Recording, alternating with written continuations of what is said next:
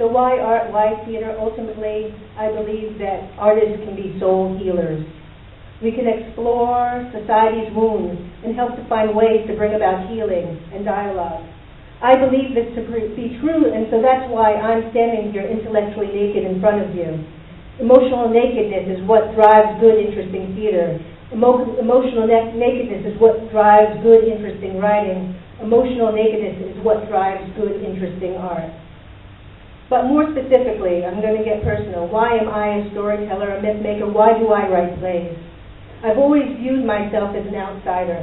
I wore a big afro through the 80s, 5 years after it went out of style, and 10 years before it came back into style.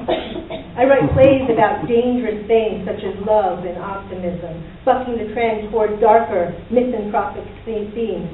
So much of my artistic journey has been defined by my struggle to be heard. It's been really interesting to recalibrate my creative process once suddenly people are listening. But as a playwright, we dwell someplace between grandiosity and despair. From the moment we cast our line into this business, we're told that we're never going to make a living. We're told that art is a luxury. We're told that playwriting is a dying art form, and it's going to be a hard, unforgiving life. And honestly, these warnings proved to be very true for many, many years. What I like to call my ramen noodle years. When I was 20 pounds thinner, and I felt as if I was standing on a soapbox talking to an indifferent passerby. But thankfully, there's that irrational, grandiose part of self that drew me to this insane business, that turned me into a compulsive, passionate creature, compelled to tell stories that challenge and amuse audiences. It's the part of me that is driven to make sense of the chaos that has become our world, and that's liberated by the characters who do speak more lyrically, emphatically, and bolder than I ever dare could. Their voices embolden me to wield language like acupuncture needles carefully placed to keep the nerve endings alive and sensitive. So why write plays? Why am I writing instead of crunching numbers or sort of feeding folks in the Sudan? I grew up in New York City in the aftermath of the Civil Rights Movement, on the heels of the Black Power movement. My parents were social activists in the civil servants' drag. My parents' anger and optimism were partnered in creative and forceful ways. They educated me through the arts and taught me to love my culture by exposing me to writers and performing artists and visual artists who were driven to create dynamic and creative work about the African American experience. And as such, I was raised to be proud and unapologetic. And I'm part of what I call the Nexus generation, and that's one generation that straddles worlds that's equally informed by blues and hip-hop. And as a member of this Nexus generation, I embrace the rich blues tradition of my past, but there's part of me that's happy to let those soulful laments of my ancestors go, to shed their pain-tinged songs for a new aesthetic that embraces the complex wordplay and self-celebration of the blues, but is assertive and irreverent and urban and contemporary and fast-paced and braggadocio. It's hip-hop. Hip-hop allows its artists to unabashedly borrow and reinterpret and build upon the pre-existing. It at once comments on the past while breaking new ground. I love that it has feet in several worlds and is constantly redefining itself. It's like mythology. It's helping the culture define itself through metaphor. I remember the very first time that I heard hip-hop. I was standing in a schoolyard, packed with teenagers. It was this unforgivably hot summer day in Brooklyn, one of those spontaneous street parties of the late 1970s. A DJ was at work, and he'd worked the crowd into a frenzy. The pulsating backbeat was familiar, but the rhymes were entirely fresh and inventive. I didn't know where this DJ was going to take the crowd, but what we experienced felt different and vital and dangerous. The old and the new were intermingled, bringing together unexpected ingredients, and thus creating something that was so thoroughly modern at the moment we didn't have a word for it. But I digress only by way of saying that I'm part of this Nexus generation. I'm not only interested in a conversation between the past and the present, but I'm also interested in a conversation between my Afrocentric upbringing and the white world in which I was educated. And why? because I listen to an embarrassing melange of music from many different periods and cultures. My heroes range from Prince to Nelson Mandela, from Edith Wharton to the poet Sonia Sanchez. And my reality is this: I'm an African-American woman, and I'm married to a Romanian Jewish man, and I'm raising a biracial child and a child adopted from Ethiopia in a racially stratified world. My holiday table is occupied by my father-in-law, who is a gay man with a Mexican lover who's 43 years his junior. My brother-in-law is a successful lawyer who has shoulder-length dreadlocks, and he's married to a working-class English woman who never went to college. My sister-in-law is a depressed clinical psychologist who's in the process of divorcing her legally blind Vietnamese husband who was raised by conservative white Christian missionaries. And my father is an atheist who listens to loud gospel music on Sunday.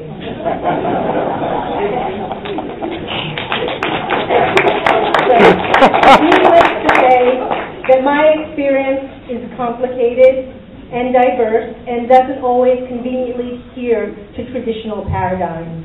As such, I want to create theater that explores the cultural tensions inherent in being an African-American woman living in a multicultural society that is still struggling with the painful legacy of racism and sexism.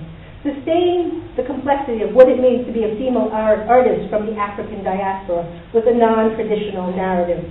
My plays often grapple with issues of identity, using sexuality and the politics of desire to explore the complicated intersections of race and class and power. I enjoy culling history and headlines for the provocative and unexplored stories of women.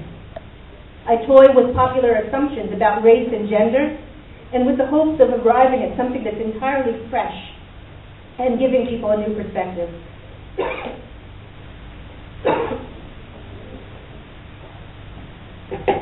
Subverting expectations is part of my artistic mission.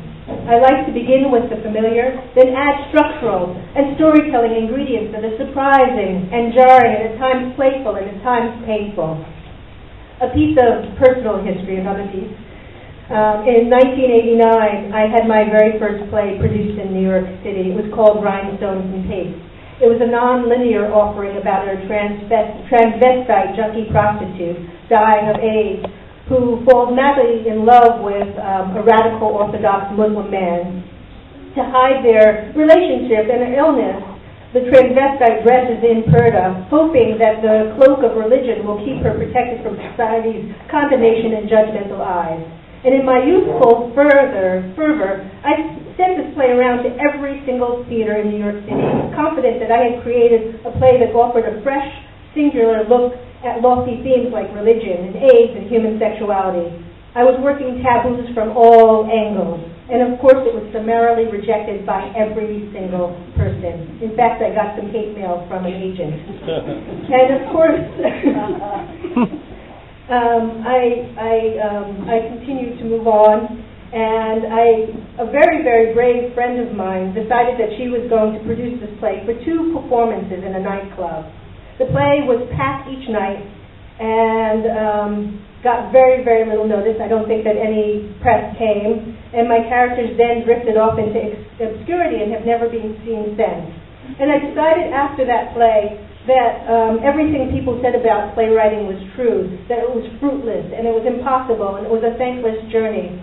So I sold my computer, took a serious full-time job in human rights, and committed myself to life around the water cooler, which I did for many years. And so early in my career, I abandoned theater, and I abandoned art, and I abandoned writing, because I'd allowed myself to believe the propaganda that theater wasn't a vital part of the American dialogue, and that the voices of black women were not welcome on the American stage. It was a domain of angry, white, righteous men. But distance made me recognize how important it is for women and for people of color to be part of shaping the cultural narrative. I came to value the role of myself as a storyteller, and I came to understand that we need a forum where we can collectively distill our ideas and wrestle with the complexities of the world. And I selfishly wanted those big, hipped, brown-skinned demigods of my childhood to be part of the American mythology. I wanted to place them right smack center stage so that everyone could see them. And so after 4 years of sitting behind the desk, I returned to writing plays. But it wasn't until several years after that that I had what I would say is my epiphanal moment, which I think that a lot of writers had. And it came when I took a journey down to Emory College, to the Rare Book Library, which Emory's in Atlanta. And the school has undergone this awesome task of building and maintaining the extensive Bill-Up Hats collection of early 20th century African-American playwrights and writers. If you ever have the chance to go, it's absolutely amazing. It's an archive of theater memorabilia, letters, and yellow script, littered with the handwritten notes of some of our greatest writers. Many of the pages reveal the writer's private process, a roadmap of their artistic journey. I spent hours in this library poring over original manuscripts written by writers like Richard Wright and Zora Neale Hurston and August Wilson and Ed Bullins. It was like stripping away layers of paint on a wall to reveal the raw wood with all its beauty and its imperfection. And it was a reminder that even some of these great writers also struggled and questioned their voices before they committed their thoughts to the page. It was a very, very humbling experience to be in the company of all these insurgent and defining voices. And as I was preparing to leave the librarian carried over a cardboard box to my table. And she said to me, "I thought you might want to see this." And she took out this fragile book from the late 18th century, and she carefully peeled back the pages with gloved hands to reveal an original copy of a poem written by Phyllis Wheatley. The crooked typeset was adorned with Wheatley's delicate script notation. The markings were the beginning of my own literary journey in America. The sight of her nascent words overwhelmed me. There in front of me was the original copy of the very first book of poetry published by an African in America.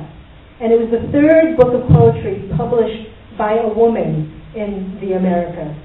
I cry very easily, and I have to say, at that moment, I wept unabashedly.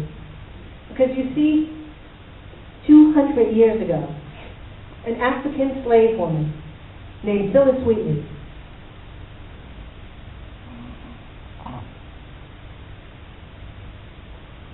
can do it. Felt compelled to put pen to paper and craft poems, and from the very moment that she conceived of herself as a poet, she had to defend her right to exist.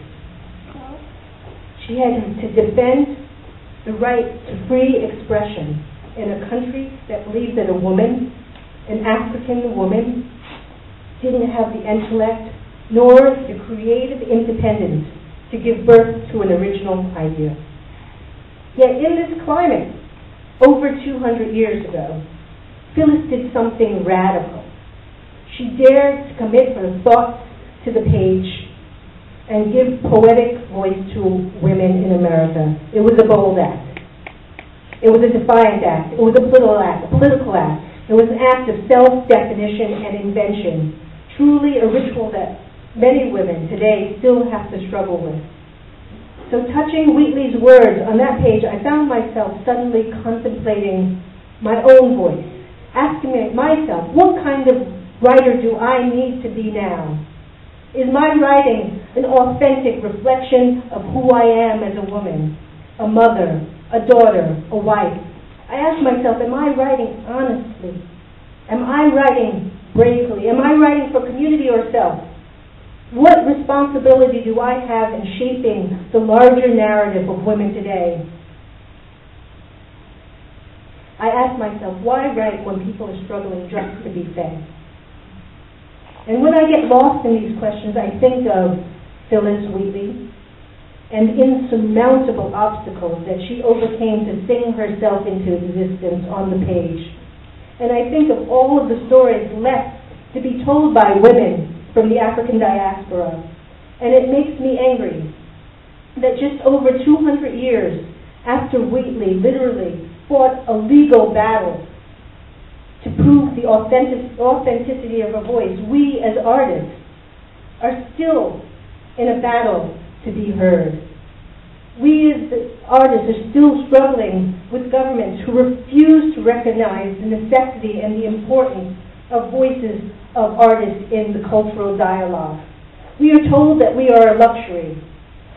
We are told that we are something to be enjoyed during times of abundance. But it's in moments like these, moments of austerity, that I argue we need our artists most. We need the voice of Phyllis Wheatley.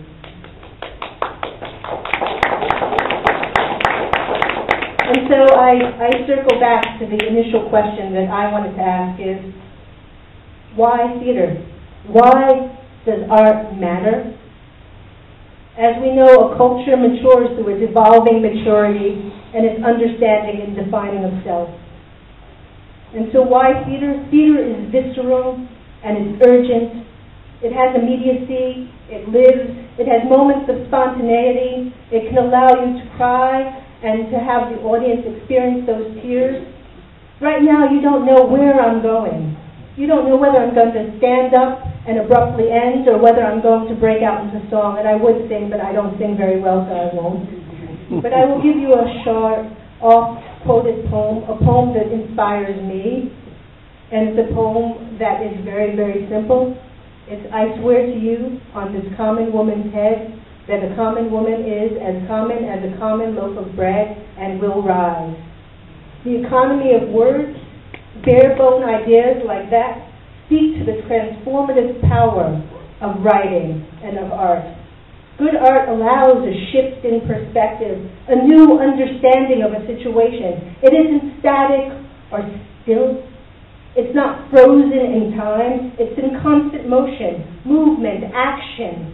Something changing, something shifting, a story unfolding, a building toward a climax and a resolution. It takes whatever shape it needs to be in order to tell a complete and compelling story. Good art is never a boring recapitulation of what you already know. It is invention. How do we make theater and how do we make art in times like this? Well, we have the tools right in front of us.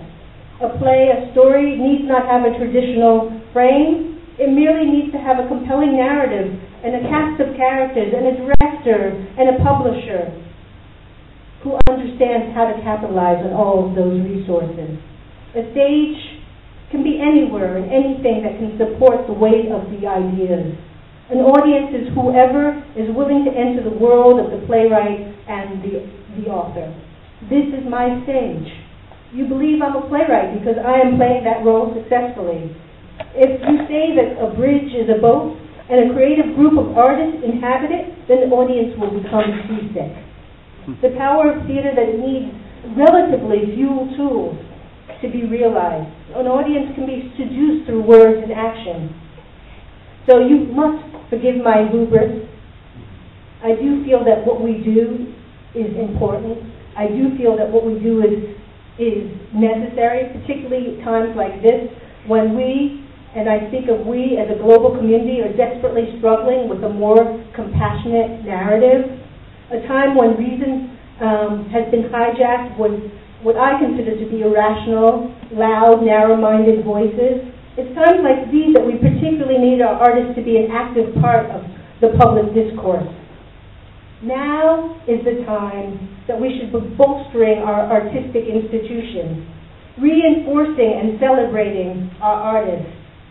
Now is the time to create work that reflects and sustains the complexity of the world and doesn't pander and cater to the status quo. I speak to you writers, I speak to you artists, and I also speak to you art consumers. And I ask that you, in the face of all this adversity, that you continue to create work that is adventurous and poetic and political and perverse and dirty and quirky and dangerous and beautiful. And I hope that you continue to hunt for fresh perspectives. It's my hope that you don't allow the financial considerations and the political pressures to dictate what kind of artist you become.